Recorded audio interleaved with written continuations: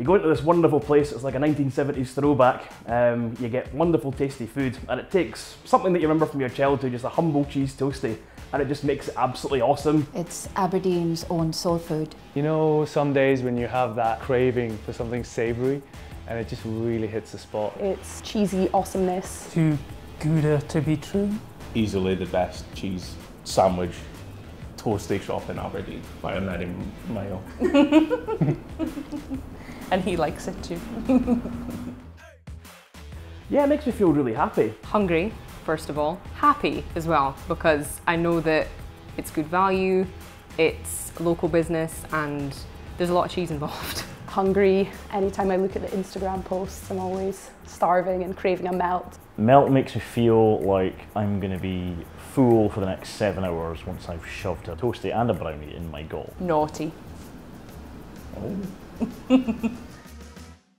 The toasties, the brownies, and Michelle. I think just the story of where it's came from.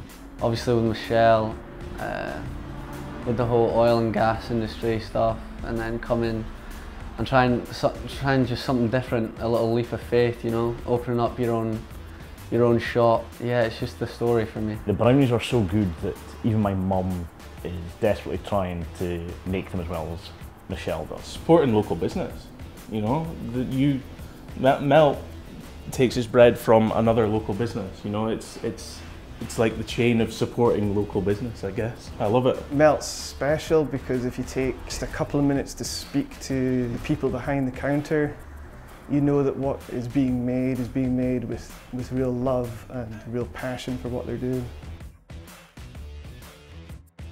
Caramelised onion one. I used to have to choose between the haggis and bacon and the macaroni and bacon, and Michelle went and made the bruiser, which means I don't have to choose anymore. The macaroni and cheese with pulled pork. Caramelised onion and cheese. Bruiser, iron brew, and Nutella and sea salt brownie. I would definitely say the bruiser. I always like the specials just because they're always extra noi. To be honest, if I'm feeling a little bit rough, just a classic bruiser, a can of iron brew, it's guaranteed to put you right. Just the classic toastie, and it has to have the soup. If you've never tried a grilled cheese sandwich dipped into a tomato soup, you haven't lived yet.